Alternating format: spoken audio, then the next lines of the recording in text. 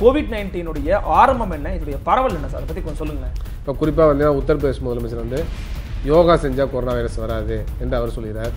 அதுவே நிரூபணமாகாத மருத்துவமனைகளை கடைபிடிச்சா வராதுன்னு மத்திய அரசு சொல்கிறது. அந்த தடுப்பூசி அந்த அம்மாவுக்கே போட்டிருக்காங்க, அவங்களே போட்டுக்கிட்டாங்க. அதே போல் மற்ற அவங்களோட இந்த டீமில் மொத்தம் 7 பேருமே தடுப்பூசியை பயன்படுத்தியிருக்காங்க. எந்த வகையிலும் சுயமாக சிகிச்சை பெறக்கூடாது. மெடிக்கல் ஸ்டோரில் மருந்து வாங்கி சாப்பிட்டு எல்லாம் சரியாக இருக்கக்கூடாது. இறைச்சி முட்டை போன்றவற்றில் வந்து பல்வேறு நோய்கள் வர்றதுக்கு வாய்ப்பு இருக்குது. அதனால் அதில் வந்து பறவை காய்ச்சலாம் வர்றது வாய்ப்பு இருக்குது, முட்டை மூலமாக சிக்கன் மூலமாகலாம். சீனாவை மட்டுமே ஒரு நாகரிகமற்ற செயல்கிற மாதிரி ஊடகங்களையும் சில பேர் பேசுகிறதே சொன்னாங்க.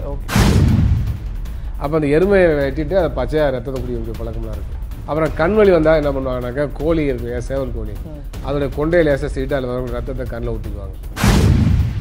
சார்ஸ் கொரோனா வைரஸ் 2 வந்து குழந்தைகளுடைய உடலில் இருந்தாலும் கூட அவர்களுக்கு நோயை உருவாக்குவதில்லை. இது மிகப்பெரிய ஆராய்ச்சிக்குரிய பிரச்சனை. ஏன் குழந்தைகள் பாதிக்கப்படலை அவசியம் இருக்குது. ஆனால் எல்லாராலையுமே இப்போ முகக்கவசம் அணிஞ்சுக்கிட்டு எல்லாராலுமே கர்ச்சிப் கட்டிட்டு போக முடியுமா டாக்டர்? அது ஒரு கேள்வி தானே. முகக்கவசம்னா கைக்குட்டையில் பயன்படுத்தலாம், டிஷ்யூ பேப்பர் பயன்படுத்தலாம். அந்த மாதிரி மாற்றை பற்றி சிந்திக்கணும். அதெல்லாம் பயன்படுத்துறது நல்லது. அங்கே பப்ளிக் ஹெல்த் சிஸ்டம் நல்லா இருக்குது. ஏராளமான படுக்கை வசதிகள் இருக்குது, மருத்துவமனையில் படுக்கை அதிகம். அதே மாதிரி மக்கள் நல்வாழ்வுத்துறைக்கு ஜிடிபியில் ஏறத்தாழ 7.5% மேலே ஒதுக்குறாங்க. நம்ம நாட்டில் 1.02% தான் ஒதுக்குறோம். இந்திய அரசும் சொல்லியிருக்கிறாங்க, உடனடியாக மருந்தை கண்டுபிடிக்கணும் 1 லட்சம் பரிசு சொல்லியிருக்கிறாரு. வைரஸை பற்றி ஆராய்ந்தால்தான் நம்ம வந்து தடுப்பூசியை கண்டுபிடிக்கணும். ஆமாம், தடுப்பூசியை கண்டுபிடிச்சோடனே கிளினிக்கல் ட்ரையல் அதான் இருக்குது. அப்போ அதுக்கெல்லாம் ஃபண்ட் ஒதுக்கணும். வெறுங்கையால் முளம் போட முடியாது.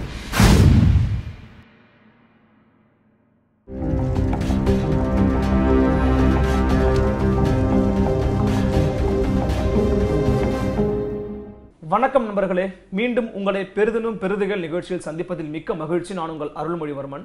இன்றைய நமது நிகழ்வில் வந்திருக்கக்கூடிய சிறப்பு விருந்தினர் சமூக சமத்துவத்திற்கான டாக்டர்கள் சங்கத்தினுடைய பொதுச் செயலாளர் மரியாதைக்குரிய மருத்துவர் திரு ரவீந்திரநாத் இருந்திருக்கிறார். வாருங்கள் அவரோட ஒரு சிறப்பு நேர்காணல். சார் வணக்கம். சார் வணக்கம். நலமா இருக்கீங்களா? நல்லா இருக்குங்க. ஏன்னா இன்னைக்கு தமிழ்நாட்டில் யாரை பார்த்தாலுமே நலமா இருக்கீங்களா அப்படிங்கிற ஒரு கேட்குற ஒரு நிலைக்கு நம்ம வந்துட்டோமோ அப்படிங்கிற ஒரு விஷயம் இருக்கு. தமிழகத்தை மட்டுமல்லாது, இந்தியாவை மட்டுமல்லாது, உலகம் முழுக்கவே ஒரு பீதியை கிளப்பி இருக்கக்கூடிய ஒரு வைரஸ் நோயா வந்து இன்னைக்கு கோவிட்-19 வந்திருக்குது. எல்லாவற்றையும் பற்றி பேசுறதுக்கு முன்னாடி இந்த கோவிட்-19 ஆரம்பம் என்ன, இதோடைய பரவல் என்ன சார், அதை பற்றி கொஞ்சம் சொல்லுங்களேன். இப்போ வந்து ஏற்கனவே சார்ஸ் என்ற நோய் வந்து சீனாவை தாக்கியது. அது வந்து கொரோனா வைரஸ் அதனால் உருவான ஒரு வியாதி. ஓகே. அது சீனா மட்டும் பெரிய அளவுக்கு தாக்கி அதன் மூலமாக பலர் இறந்தாங்க. அதில் இறந்தாலும் ஒரு 10 விழுக்காடு இறப்பு இது இருந்துச்சு. இப்போ அதே வைரஸ் சார்ஸை உருவாக்கக்கூடிய அதே கொரோனா வைரஸ் இன்றைக்கு வந்து சில மாற்றங்களோட தன்னுடைய ஜெனட்டிக் இதில் வந்து மாற்றங்களை பெற்று இன்றைக்கி புதுவகை வைரஸ் தான் மாறி அது வந்து இன்றைக்கி ஊஹான் நகரத்தில் முதல்ல பரவி இப்போ உலகம் முழுவதும் பரவி இருக்கிறது. இன்றைக்கி வந்து ஊஹானில் வந்து எப்படி பரவினுங்கிறதுல வந்து மாற்று கருத்துகள் இருக்குது. இப்போ வந்து என்னன்னாக்கா, சீன அரசாங்கம் அமெரிக்க இராணுவம் ஊஹானில் வந்திருந்தப்போ அவங்க மூலம் பரவணிச்சுன்னு ஒரு குற்றச்சாட்டு நேற்று தினம் வச்சுருக்காங்க. ஓகே. அது வந்து புதுசாக இருக்குது. அதே போலவே பார்த்தீங்கன்னாக்கா, வேறு சில நாடுகள், இஸ்ரேல் போன்ற நாடுகள் சீனாவை குறை சொன்னதை நம்ம கடந்த காலத்தில் பார்த்தோம். அப்போ வந்து இன்றைக்கி இதில் வந்து உண்மையான விவரம் என்னங்கிறது பின்னால் தான் நமக்கு தெரிய வரும். இருந்தாலும் கூட இன்றைக்கு வந்து வௌவால் மூலமாக இந்த நோய் மற்ற உயிரினங்களுக்கு பரவி, கிருமி பரவி அதன் மூலமாக மனிதர்களுக்கு பரவ வாய்ப்பு இருக்கிறது. கடந்த காலங்களில் அது மாதிரி பரவி இருக்கிறது. என்ன சொன்னால், வௌவாலில் வந்து ஏராளமான வைரஸ் இருக்கிறது. அந்த வைரஸ் வந்து வௌவாலில் எந்த விதமான நோயை உருவாக்காது. ஏன்னா அதனுடைய இம்யூன் சிஸ்டம் மெக்கானிசம் அந்த மாதிரி இருக்குது. அதனால் வௌவாலில் வந்து இயல்பாகவே இயற்கையாகவே பல்வேறு வைரஸை வச்சுருந்தாலும் கூட அதுக்கு எந்த விதமான நோய் தாக்குதலும் இருக்காது. அப்போ வௌவால் மூலமாக மனிதர்களுக்கு வர்றது வாய்ப்பு இருக்குது. வௌவால்லேருந்து வேறு விலங்குகளுக்கு பரவி வேறு விலங்குகள்லேருந்து வர்றது வாய்ப்பு இருக்கிறது. அதுபோல் தான் இன்றைக்கி வந்து இது அங்கே இருக்கக்கூடிய பாம்புகள் மற்ற கடல்சார் உயிரினங்கள் இதுலேருந்து வந்திருக்கலாம் அப்படின்ற ஒரு தகவல் இருக்குது. அதுபோல் மெர்ஸ் என்று சொல்லக்கூடிய ஒரு கொரோனா வைரஸ் வந்து மிடில் ஈஸ்டில் பரவிடுச்சு, சவுதி அரேபியா போன்ற நாடுகள்லாம். அப்போ அது வந்து ஒட்டகத்திலேருந்து பரவிச்சு என்று சொல்லப்படுகிறது. ஏற்கனவே சார்ஸ் சார்ஸ் வந்து புழுவு பூனை மூலமாக பரவிச்சு. இப்போ இதெல்லாம் வந்து நம்ம தெரிஞ்சுக்க வேண்டிய விஷயம். கடந்த 30 ஆண்டுகளில் ஏறத்தாழ 20 வகையான புதிய கிருமிகள் வந்து உலகத்தில் உருவாகிருக்கு. அதாவது நோயை பரப்பக்கூடிய மிக கடுமையான வைரஸ் மட்டும் இல்லை, பாக்டீரியா, பேரசைட் இந்த மாதிரி இருக்குது. அதில் பெரும்பான்மையான கிருமிகள் வந்து வைரஸ் தான். அந்த வைரஸ் மூலமாக இப்போ வந்து பல்வேறு பாதிப்புகள் உலகத்தில் உருவாகிட்டு இருக்கு. புது புது வைரஸ் தோன்றுவதும் தவிர்க்க முடியாத ஒன்று. எனவே அந்த அடிப்படையில் இந்த வைரஸ் தோன்றிருக்கு, பல்வேறு பாதிப்புல இன்னைக்கு உலகத்தில். சரி டாக்டர், ஆனால் இப்போ இந்த கொரோனா அப்படிங்கிறது முதல்ல வந்ததன் பிறகு மருத்துவர்களை ஆய்வுக்குட்படுத்தி இதற்கு தடுப்பு மருந்துகளை இன்னுமே கண்டுபிடிக்க முடியலன்னு சொல்லிட்டு இருக்காங்க. என்ன காரணம் அதுக்கு? தடுப்பூசியில் வந்து உடனடியாக கண்டுபிடிக்க முடியாது. அந்த வைரஸுடைய முழுமையான இயல்பு, அதோடைய ஸ்ட்ரக்சர், அதோடைய ஜீனோம், இதையெல்லாம் கண்டறிந்து அது மூலமாக தான் செய்ய முடியும். இன்றைக்கி வந்து பார்த்திங்கன்னா சீனாவில் ஏற்கனவே ஒரு தடுப்பூசி அவங்க கண்டுபிடிச்சிட்டாங்க. சென் என்று சொல்லக்கூடிய ஒரு பெண் மருத்துவருடைய தலைமையில் ஒரு குழு அமைச்சிருந்தாங்க. அந்த குழு ஆராய்ச்சி செய்து ஒரு தடுப்பூசியை கண்டுபிடிச்சி அந்த தடுப்பூசி அந்த அம்மாவுக்கே போட்டிருக்காங்க, அவங்களே போட்டுக்கிட்டாங்க. அதே போல் மற்ற அவங்களோட அந்த டீமில் மொத்தம் 7 பேருமே அந்த தடுப்பூசியை பயன்படுத்தியிருக்காங்க. இன்றைக்கி வந்து பார்த்தீங்கன்னாக்கா ஜெர்மனியில் ஒரு நிறுவனமும் தடுப்பூசியை கண்டுபிடிக்கான முயற்சி வந்து க்யூர் வேக் என்று சொல்லக்கூடிய அமைப்பு நிறுவனம், அவங்களும் அதற்கான முயற்சி எடுக்கிறாங்க. அமெரிக்கா எடுத்து கொண்டிருக்கிறது, ஆஸ்திரேலியாவில் முயற்சி பண்ணுறாங்க, இஸ்ரேலில் முயற்சி பண்ணுறாங்க. பல நாடுகளில் தடுப்பூசியை கண்டுபிடிக்கணுங்கிறதுக்கான கடுமையான முயற்சி எடுக்கிறாங்க. இப்போ வந்து சீனாவில் ஏற்கனவே இப்படிப்பட்ட தடுப்பூசி வந்திருக்கனால அது விரைவிலேயே அவங்க வந்து அதை சக்ஸஸ்ஃபுல்லாக இருந்துச்சுனாக்க அதை வந்து மாஸ் பேஸில் ப்ரொடியூஸ் பண்ணி அவங்க நாட்டில் பயன்படுத்துறது பின்னால் மற்ற நாடுகளுக்கும் போவதுக்கான வாய்ப்புகள் இருக்கு. டாக்டர், பொதுவாகவே இந்த நோய் நமக்கு வரப்போகுது அல்லது வந்துருச்சு அப்படின்னு ஒருத்தர் தெரிந்து கொள்வதற்கான அறிகுறிகள் இருக்கா டாக்டர்? இப்போ வந்து என்னன்னாக்க காய்ச்சல், வறட்டிருமல், மூச்சு திணறல், உடல் சோர்வு இந்த மாதிரிலாம் இருந்துச்சுனாக்க நம்ம வந்து கொரோனா வைரஸ் பாதிப்பு இருக்கலாம் என்று கருதலாம். ஏன்னா இது மட்டுமே வந்து கொரோனா வைரஸ் சொல்ல முடியாது, இது முக்கியமான சிம்டம். இப்போ பாதிக்கப்பட்ட நாடுகள்லேருந்து பாதிக்கப்பட்ட பகுதியிலேருந்து வந்திருந்து இந்த சிம்டம் இருந்துச்சுனாக்க கொரோனா வைரஸ் இருக்கலாம்ங்கிறத சந்தேகப்படணும். அந்த மாதிரி இருந்தாக்க அரசு மருத்துவமனை சென்று அது தேவையான பரிசோதனை செய்து கொள்ள வேண்டும். மருத்துவர்கள் அறிவுறுத்தினால் அவங்க சொல்லக்கூடிய ஐசோலேஷன் வார்டில், தனிமைப்படுத்தப்பட்ட வார்டில் வந்து அட்மிட் பண்ணி தேவையான சிகிச்சையை பெற வேண்டும்.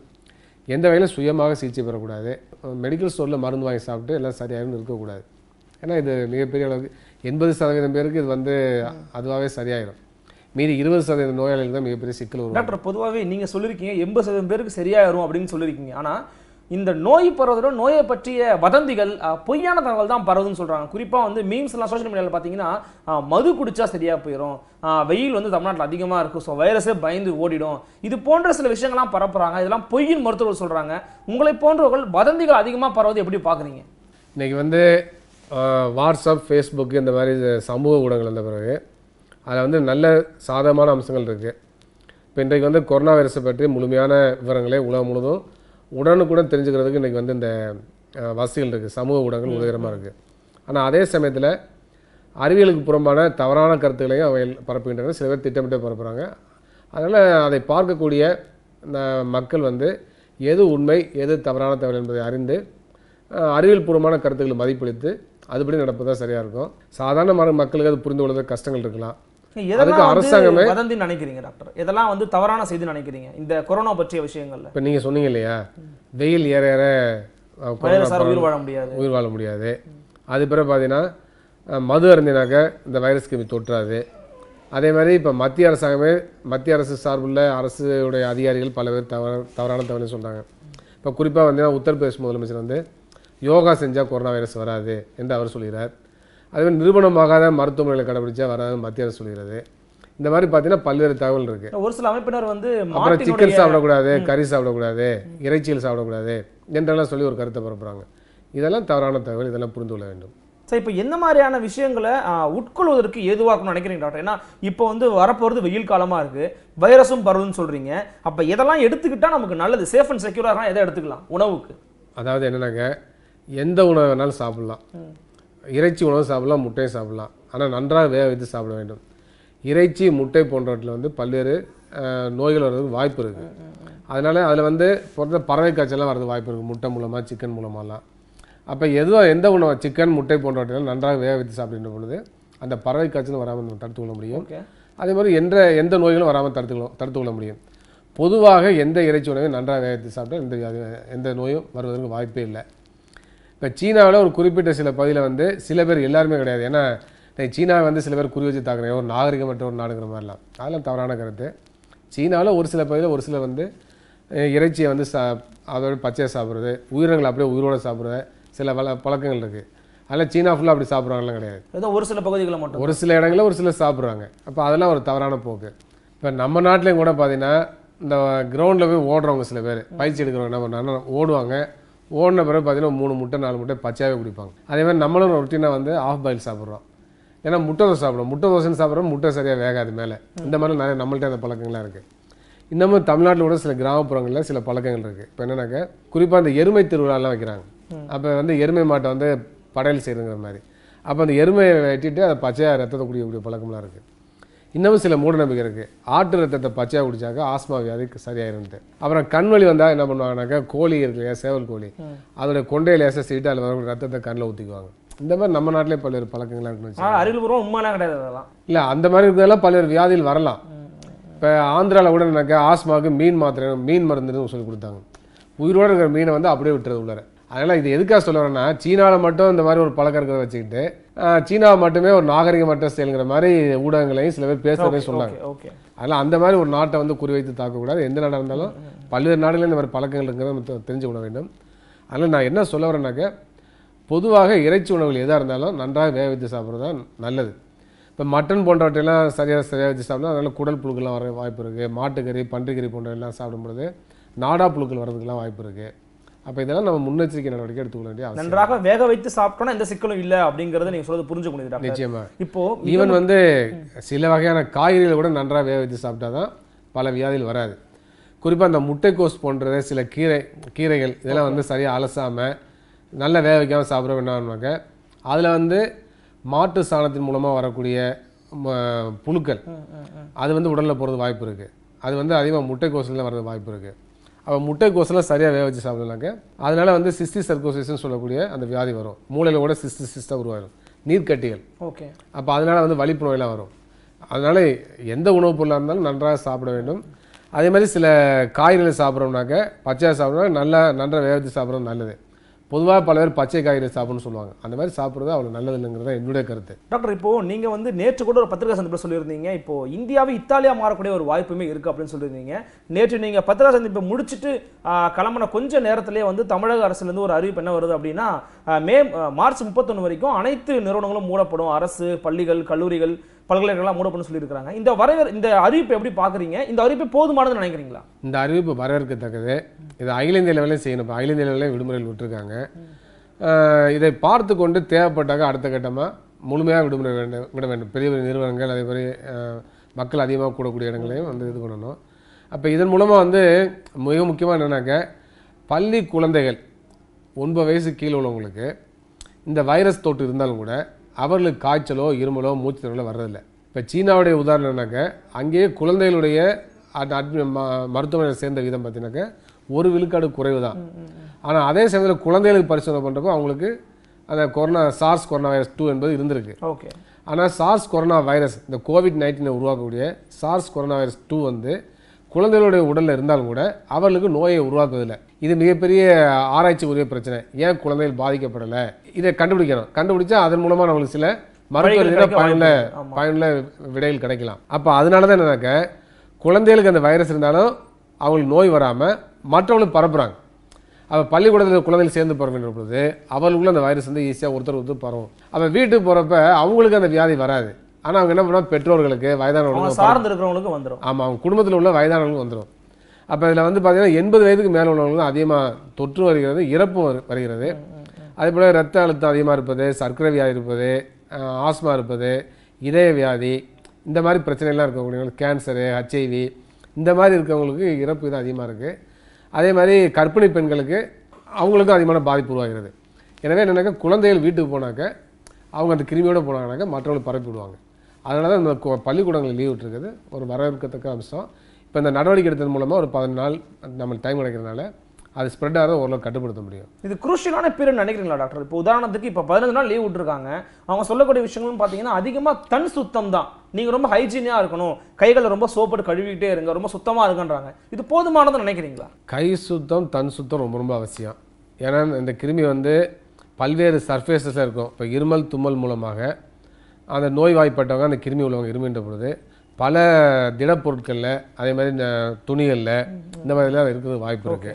அப்போ வந்து காப்பர் போன்ற பொருட்கள் வந்து 3 மணி நேரம் வரை இருக்கலாம், ஸ்டீலில் வந்து 24 மணி நேரம் இருக்கலாம். இந்த மாதிரிலாம் வந்து நீங்கள் கண்டுபிடிச்சிருக்காங்க. அப்போ அந்த பொருட்களை தொட்டுட்டு நம்ம மூக்குலேயோ கண்ணிலையோ வாயிலே விரல் வைக்கிறப்ப அந்த கிருமி நம்ம உள்ளே சேர்ந்து அது வந்து நமக்கு நோய் உருவாக்குற வாய்ப்பு இருக்குது. அதில் நம்மளே வந்து பல பேர் என்ன செய்வாங்கன்னா இப்படி தும்முவாங்க, தும்மிட்டு கையை வைப்பாங்க, மற்றவங்க அந்த இடத்துல கையை வைப்பாங்க, அவங்க மூக்கில் கண்ணில் அவங்களுக்கு வரது அவங்களுக்கு பரவிடும், நிச்சயம் பரவிடும். அப்போ அதன் மூலமாக நம்ம வந்து அதை தடுக்கணும்னாக்க நம்ம நன்றாக சோப் போட்டு 20-30 செகண்ட் நல்லா கழுவினாக்க நிச்சயமாக வந்து நம்ம பாதுகாத்து கொள்ள முடியும். அதனால் ரொம்ப ரொம்ப அவசியம். ஆனால் அது மட்டுமே போதும்னு சொல்ல முடியாது. ஏன்னா இன்றைக்கு வந்து இருமல், சளி, காய்ச்சல் இந்த மாதிரி உள்ளவங்க வந்து பொதுவான இடங்களுக்கு போகிறத தவிர்க்கணும். இருமல், காய்ச்சல் உள்ளவங்க கண்டிப்பாக அவங்க வந்து முகக்கவசம் போடணும். அதேபோல் இருமல், சளி, காய்ச்சல் உள்ளவங்க வந்து யாராச்சும் இருந்தாலும் அவங்க அருகில் போகிறத தவிர்க்கணும். குறைந்தபட்சம் 6 அடி இடைவெளியாச்சும் இருக்கணும். இதை வந்து உலக நலன்னு சொல்லியிருக்கிறது, அமெரிக்காவுடைய நோய் தடுப்பு அமைப்பு சொல்லியிருக்கிறாங்க, நமது அரசுமே சொல்லியிருக்கிறது. அதனால் இதெல்லாம் கடைபிடிக்க வேண்டிய அவசியம் இருக்குது. ஏன்னா எல்லாராலையுமே இப்போ முகக்கவசம் அணிஞ்சுக்கிட்டு எல்லாராலுமே கர்ச்சிப் கட்டிட்டு போக முடியுமா டாக்டர்? அது ஒரு கேள்வி தானே. முகக்கவசம் இல்லைன்னா கைக்குட்டையில் பயன்படுத்தலாம், டிஷ்யூ பேப்பர் பயன்படுத்தலாம். அந்த மாதிரி மாற்றை பற்றி நம்ம சிந்திக்கணும். அதெல்லாம் பயன்படுத்துறது நல்லது. அதுக்கடுத்து மிக முக்கியமாக இன்றைக்கி வந்து உலக நலன் என்ன சொல்லியிருக்காங்கனாக்க, இது வந்து காற்று மூலமாக பரவும்னு சொல்லியிருக்காங்க. இன்றைக்கி தான் சொல்லியிருக்காங்க. ஓகே, காற்று மூலமாக பரவணும்னா ஏற்கனவே இருக்கக்கூடிய சர்ஃபேஸில் கொஞ்சம் காஞ்சிருந்தால் கூட அது மூலமாக தூசி கிளம்புறப்ப அந்த தூசி மூலமாக காற்றின் மூலமாக வருகின்ற பொழுது அது மூலமாக பரவது வாய்ப்பு இருக்குது. அப்போ காற்று மூலமாக பரவுகின்றது ஒரு மிகப்பெரிய ஆபத்து தான். என்னென்னு சொன்னால் ட்ராப்லெட், அதாவது நம்முடைய நீர் திவலைகள், ஏன்னா சளி திவலைகள் மூலமாக வர்றதுங்கிறது பார்த்தீங்கன்னா, இப்போ நான் இருமினா அதிகபட்சம் ஒரு 6 அடிக்குள்ளே இருக்கவங்களுக்கு அது பரவது வாய்ப்பு இருக்குது. ஆனால் காற்று மூலமாக பரவுறப்ப இன்னும் தொலைவாக இருக்கவங்களும் பரவும், பின்னாலேயும் பரவது வாய்ப்பு இருக்குது. அதனால் ரொம்ப ரொம்ப ஆபத்தானது. அதனால் அந்த எச்சரிக்கை நீங்கள் சொல்லியிருக்கிறாங்க. அதனால் நம்ம கூடுதல் கவனத்தோடு இருக்க வேண்டிய அவசியம் இருக்குது. டாக்டர், இப்போ வந்து நீங்கள் வந்து எங்களுடைய ஆதன் தமிழ் நிகழ்வுகளுக்கும் சொல்லணும். ஏன்னா வந்து இது ரொம்ப பீதி அடைய வச்சுட்டாங்க, எங்களால் ரொம்ப அச்சமாக இருக்குது, பயமாக இருக்குன்னு வந்து சாதாரண பொதுமக்களே சொல்கிறாங்க. அவர்களுக்கு நீங்கள் சொல்லக்கூடிய கருத்து என்ன? உடனடியாக அவங்க செய்ய வேண்டிய வேலை என்ன? இப்போ வந்து இந்த நோய்க்காக பீதி அடைய வேண்டியதில்லை. இது வந்து நோய் தொற்று வேகம் அதிகமாக இருக்குது, அதிகமான பேருக்கு சீக்கிரமாக பரவுது. ஆனால் அதே சமயத்தில் சார்ஸ் மாதிரியோ, மெர்ஸ் மாதிரியோ, நிப்பா வைரஸ் மாதிரியோ, அல்லது வந்து இபோலா காய்ச்சல் மாதிரியோ இது வந்து அதிகமான இறப்புகளை உருவாக்கி விடவில்லை. அது ரொம்ப முக்கியமானது. இப்போ சீனாவில் வந்து 2-3 விழுக்காடு தான் இறப்பு இதாக இருந்துச்சு. அப்போ அது காரணம் அவங்க வந்து உரிய நேரத்தில் முறையான சிகிச்சை எடுக்கிறது. ஆமாம், நல்ல நடவடிக்கை எடுத்தது தான். இல்லைன்னா நான் அதிகமாக இருந்திருக்கலாம். இத்தாலியில் 5 விழுக்காடு அளவுக்கு பாதிப்பு இருக்குது. ஏன்னா அங்கே வந்து ஹெல்த் சிஸ்டமே ரொம்ப மோசமான நிலைமையில் இருக்குது. சவுத் கொரியாவில் பார்த்தீங்கன்னா இன்றைக்கி வந்து 0.9 விழுக்காடு தான் கட்டுப்படுத்தியிருக்காங்க. நல்லா கட்டுப்படுத்தினா இறப்பு ஏதோ 0.9 விழுக்காடு தான். அப்போ வந்து என்னன்னாக்கா சீனாவிலேருந்து இருக்கக்கூடிய படிப்பினைகளை எடுத்துக்கொண்டு அவங்க என்ன பண்ணியிருக்காங்கனாக்கா தங்கள் நாட்டில் தடுப்பு நடவடிக்கை மேற்கொண்டதுனால ஒன்று. அதுக்கடுத்து தென் கொரியாவில் பார்த்தீங்கன்னாக்கா இன்றைக்கி வந்து ஹெல்த் ஃபண்டமெண்டல் ரைட்டாக இருக்குது, சுகாதாரம் என்பது அடிப்படை உரிமையாக இருக்குது. அங்கே பப்ளிக் ஹெல்த் சிஸ்டம் நல்லா இருக்குது, ஏராளமான படுக்கை வசதிகள் இருக்குது, மருத்துவமனையில் படுக்கைகள் அதிகம். அதே மாதிரி மக்கள் நல்வாழ்வுத்துறைக்கு ஜிடிபியில் ஏறத்தாழ 7.5% மேலே ஒதுக்குறாங்க. நம்ம நாட்டில் 1.02% தான் ஒதுக்குறோம். நம்ம நாட்டில் படுக்கைகள்னு பார்க்குறோம் ரொம்ப ரொம்ப குறைவு தான் இருக்குது. 10,000 பேருக்கு 5 மருத்துவமனை படுக்கை கூட கிடையாது. இதே சின்னஞ்சிறிய நாடு கியூபா, அங்கே 10,000 பேருக்கு 52 படுக்கை இருக்குது. நம்முடைய அண்டை நாடான ஸ்ரீலங்கா, அதே போல் நேபாள், சீனா போன்ற நாடுகளோடு நம்மளை விட மருத்துவமனை படுக்கைகள் அதிகம். அப்போ இதெல்லாம் வந்து முக்கியமான ரோல் ப்ளே பண்ணும். வெறும் மருத்துவமனை படுக்கையில் மட்டுமல்ல, எவ்வளோ ஐசியூ பெட் இருக்குது, இன்டென்சிவ் கேர் யூனிட்டில் எவ்வளோ பெட் இருக்குது, அங்கே என்னென்ன அடிப்படையான வசதிகள் இருக்குது, நவீன கருவிகள் இருக்குது, அந்த நவீன கருவிகளை இயக்குகின்ற வகையில் எப்படிப்பட்ட திறமை வாய்ந்த மருத்துவத்துறை ஊழியர் இருக்காங்க, இதெல்லாம் முக்கியமானது. மருந்துகள் தட்டுப்பாடு இல்லாமல் கிடைக்கிறதா என்பதெல்லாம் ரொம்ப ரொம்ப முக்கியமானது. இப்போ வந்து வெறும் ஐசியூ மட்டும் இருந்தால் போதாது, ஐசியூவில் வந்து வென்டிலேட்டர் இருக்கணும். அதே மாதிரி இப்போ சீனாவில் வந்து ஏராளமான நோயாளிகளை வந்து வென்டிலேட்டர் இருந்ததுனால காப்பாற்றியிருக்கிறார்கள். அதேபோல் எக்மோ கருவி மூலமாக காப்பாற்றியிருக்கிறார்கள். இப்போ மறைந்த முன்னாள் முதல்வர் ஜெயலலிதா அவர்களுக்கு எக்மோ கருவியை பயன்படுத்தினாங்க. அதனால் எக்ஸ்ட்ரா கார்போரியல் ஆக்சிஜனேட்டர்னு பேர், மெம்பரேனஸ் ஆக்சிஜனேட்டர்னு பேர் எக்மோ. அப்போ அந்த கருவி இருந்துச்சுன்னா நுரையீரல் சேர்ந்த பிறகும் கூட நம்ம வந்து ரத்தத்தில் வந்து ஆக்சிஜன் நேரடியாக செலுத்த முடியும் வெளியில். அதே போல் கார்பன் டை ஆக்சைடு பிரித்து எடுத்துடலாம். அப்போ அந்த எக்மோ கருவி இருந்தால் நுரையீரல் செயலிழப்பு உள்ளானவங்களில் ஏறத்தாழ 60% காப்பாற்ற முடியும். எக்மோ கருவி இல்லைனாக்க நம்ம வந்து 60% பேரை காப்பாற்ற முடியாது. அப்போ எக்மோ கருவிலாம் ரொம்ப ரொம்ப முக்கியம். இப்போ நம்முடைய அரசு மருத்துவமனையில் ராஜீவ்காந்தி மருத்துவமனையில் ஒரு எக்மோ இருக்குதான் சொல்கிறாங்க, குழந்தைகள் மருத்துவமனையில் ஒன்று இருக்குதான் சொல்கிறாங்க. மற்ற எந்த மருத்துவமனையிலும் எக்மோ கருவி இல்லை. அப்போ நம்ம நாட்டில் வந்து இது மாதிரி பாதிப்பு வந்து மருத்துவமனையில் அனுமதிக்கப்பட்டால் நுரையீரல் செயலிழப்பு உள்ளானாக்க அவர்களுக்கு எக்மோ போன்ற கருவி இல்லாத சமயத்தில் இறப்பு தான் அதிகமாக இருக்கலாம், சீனாவோட கூடுதலாக கூட இருக்கலாம். அப்போ இதெல்லாம் நம்ம கவனத்தில் கொள்ள வேண்டியிருக்கு. இதனால் மக்கள் அச்சப்பட தேவையில்லை. ஏன் இதை மீண்டும் மீண்டும் சொல்லேனாக்க, நம்ம வந்து ஒரு 40 ஆண்டு 50 ஆண்டுக்கு முன்னாடி இந்த மாதிரி நோய்கள் வந்திருந்தாக்க நம்மள்கிட்ட தடுப்புக்கான ஏராளமான வசதிகள் இல்லை. இன்றைக்கி நவீன அறிவியல் தொழில்நுட்பம் வந்திருக்கு, வைரஸை எதிர்த்து நின்று போராடக்கூடிய வைரஸை ஒழிக்கக்கூடிய மருந்துகள் ஏராளமாக வந்திருக்கு. ஏற்கனவே ஹெச்ஐவிக்கு பயன்படுத்தக்கூடிய மருந்து, பன்றி காய்ச்சலுக்கு பயன்படுத்தக்கூடிய மருந்து, மலேரியாவுக்கு பயன்படுத்த குளோரோகுயின் போன்ற மருந்தெல்லாம் இந்த நோயை கட்டுப்படுத்த குணப்படுத்த உதவுவதாக சீன அரசு அறிவித்திருக்கிறது, தாய்லாந்து அரசு அறிவித்திருக்கிறது. அமெரிக்காவும் புதிய வகை வைரஸ் கொல்லி மருந்தை இப்போ அங்கீகரிச்சிருக்காங்க. அதில் இதெல்லாம் நவீன ஆயுதங்கள் நம்மள்கிட்ட இந்த வைரஸ் எதிர்த்து போராடுவதற்கு நவீன ஆயுதங்கள் இருக்கு. மக்கள் பயப்பட வேணாம்னு சொல்றீங்க? பயப்படாமல் நம்ம நிராயுதபாணியாக இல்லை, முன்னால மாதிரிலாம் இல்லை. அதனால் வந்து மக்கள் வந்து அதிக அளவுக்கு பயப்பட வேண்டிய தேவையில்லை. அதே சமயம் எச்சரிக்கையாக இருக்குங்கிறது தான் என்னோட கருத்து. இந்திய அரசும் சொல்லியிருக்கிறாங்க உடனடியாக மருந்தை கண்டுபிடிங்க, கண்டுபிடிக்கணும் 1 லட்சம் பரிசு சொல்லியிருக்கிறாரு. அதே போல் தமிழக அரசு வந்து தமிழக மருத்துவர்கள் உடனடியாக கண்டுபிடிங்க, உங்களுடைய சிறந்த மருத்துவர்கள் நிரூபிங்கன்னு சொல்லியிருக்காரு. மருத்துவர்களுடைய பக்கம் எப்படி சார் போயிட்டு இருக்கு? அதாவது இது மக்களை வந்து திசை இருப்புற ஒரு முயற்சி நான் பார்க்குறேன். 1 லட்சம் ரூபா வந்து கொடுத்தா உடனடியாக முடிச்சிட முடியுமா? நம்ம இப்போ வந்து உலக நம்ம வந்து ஜிடிபியில் ரொம்ப ரொம்ப குறைவாக தான் நிதியை ஒதுக்குறோம், அதே அதிகமாக ஒதுக்கணும். இந்தியாவில் வந்து மருத்துவ ஆராய்ச்சிக்கான நிதி வந்து நீங்கள் சீனாவை ஒப்பிடுற பொழுது, பல ஐரோப்பிய நாடுகள் ஒப்பிடுற பொழுது இந்தியாவில் ரொம்ப ரொம்ப குறைவு. தேசிய நலக் கொள்கை 2015 என்ன சொன்னாங்கன்னாக்க, இந்தியாவில் வந்து வெறும் 9 மருத்துவர்களில் மட்டும்தான் மருத்துவ ஆராய்ச்சியை பண்ணுறாங்கன்னு சொன்னாங்க. ஓகே, 500க்கும் மேற்பட்ட மருத்துவர்கள் உள்ள நாட்டில் 9 மருத்துவர்கள் தான் மருத்துவ ஆராய்ச்சி பண்ணாலும் எவ்வளோ குறைவுன்னு பார்த்தாங்க. அப்போ மருத்துவ ஆராய்ச்சிக்காக நிதி ஒதுக்கலை. அப்போ வந்து தமிழ்நாடு முதலமைச்சர் என்ன சொன்னார்னாக்க, தமிழக மருத்துவர்கள் இதுக்கு மருந்து கண்டுபிடிச்சி நான் ஒரு நல்ல பேரை வாங்கணும், சாதனை படைக்கணும்னு சொன்னார். ஆனால் இந்த நவீன வைரஸுக்கு, புதிய வகை வைரஸுக்கு மருந்தை கண்டுபிடிக்கணும்னாக்க நமக்கு அடிப்படையான கட்டமைப்பு வேணும். முதல்ல வைராலஜி ரிசர்ச் இன்ஸ்டியூட் வேணும். தமிழ்நாட்டில் இல்லைன்றீங்க? தமிழ்நாட்டில் கிடையாது. அப்போ தமிழ்நாடு அரசு அதை உருவாக்கணும். இப்போ கேரள அரசாங்கம் வைராலஜி இன்ஸ்டியூட் அவங்க தொடங்க போகிறாங்க, சொந்த பணத்தை தொடங்க போகிறாங்க. அதுமாதிரி தமிழ்நாடு அரசு தொடங்கணும். வைராலஜி ரிசர்ச் இன்ஸ்டியூட் இருந்தால் தான் நம்ம அந்த வைரஸை பற்றி ஆராய முடியும். வைரஸை பற்றி ஆராய்ந்தால்தான் நம்ம வந்து தடுப்பூசியை கண்டுபிடிக்கணும். ஆமாம், தடுப்பூசியை கண்டுபிடிச்சோட கிளினிக்கல் ட்ரையல் அதான் இருக்குது. அப்போ அதுக்கெல்லாம் ஃபண்ட் ஒதுக்கணும். வெறுங்கையால் முளம் போட முடியாது. அப்போ வந்து இது வந்து எனக்கு குடிசை தொழிலாது, டாக்டர் வந்து அவங்க கிளினிக்கில் வச்சுட்டு மருந்து கண்டுபிடிப்பாங்களா? அதனால் ஒரு நல்ல எண்ணத்தில் முதலமைச்சர் சொல்லியிருக்காரு. ஆனால் முதலமைச்சர் உள்ள சிக்கலான ஆழமான பிரச்சனைகள் தெரியல, நடைமுறை சிக்கல் தெரியல, அதனால் சொல்லியிருக்காரு. இது இருந்தால் கூட வரவேற்கத்தக்கது. முதலமைச்சர் சொன்ன அந்த கருத்தை வந்து நம்ம ஆமோதிக்கலாம். எனவே முதலமைச்சர் தன்னுடைய கருத்தை நிறைவேற்றுகின்ற வகையில் உடனடியாக ஒரு ஃபண்டு அலாக்கேட் பண்ணி தமிழ்நாட்டில் ஒரு நல்ல பெஸ்ட் வைராலஜி சென்டர் வந்து உருவாக்கணும். அது ஒரு மிகப்பெரிய சாதனையாக இருக்கும், எதிர்காலத்தில் ரொம்ப பயனுள்ளதாக இருக்கும். ஏன்னா ஏராளமான வைரஸ் வந்து தமிழ்நாட்டிலையும் பரவுது. பன்றி காய்ச்சல் இருக்குது, அண்டை மாநிலங்களில் பறவை காய்ச்சல் இருக்குது, புதிய வைரஸ் காய்ச்சல்லாம் வருது. அப்போ அதை பற்றிலாம் நம்ம வந்து கட்டுப்படுத்தணும், ஆராய்ச்சி பண்ணோம்னாக்க நமக்கு வந்து கண்டிப்பாக வந்து தேவைப்படுது. வைராலஜி வேணும். டெங்கு காய்ச்சல் தமிழ்நாட்டில் அதிகமாக இருக்குது. டெங்கு காய்ச்சல் வைரஸ் மூலமாக பரவுறது தான். சிக்குன்குனியா அதுவும் வைரஸ் மூலமாக பரவுறது தான். அப்போ ஏராளமான வைரஸ் நோய்கள் தமிழ்நாட்டிலே இருக்குது. அப்போ நம்ம வந்து ஒரு வைராலஜி டிபார்ட்மெண்ட் ஓப்பன் பண்ணுறது தவறே கிடையாது, அவசியம். அப்போ முதலமைச்சர் அவர் சொன்ன அடிப்படையில் உடனடியாக ஒரு வைராலஜி டிபார்ட்மெண்ட்டையும் ஓப்பன் பண்ணணும். Virology department research institute, virus ஆராய்ச்சி மையம், ஒரு ஆய்வு கூடத்தையே நிச்சயமாக ரொம்ப தெளிவாக அரசு என்ன செய்யணும், மக்கள் என்ன செய்யணும், எது வந்து தேவை, பீதி அடைய வேண்டாம் அப்படிங்கிற பலவிதமான விஷயங்களை கருத்துக்களை பதிவு பண்ணிருக்கீங்க. எங்களோட வந்து உங்களோட வருகையும் கருத்தையும் பரிசீலனைக்கு மிக்க நன்றி டாக்டர். நன்றி, வணக்கம். நன்றி நண்பர்களே. மீண்டும் ஒரு பெருதினம் பெருதிகள் நிகழ்ச்சியில் மற்றும் ஒரு ஆளுமையோடு உங்களை சந்திக்கிறேன். அதுவரை உங்களிடமிருந்து விடைபெறுவது உங்கள் அருள்மொழிவர்மன். இணைந்திருங்கள். இது உங்கள் ஆதன் தமிழ்.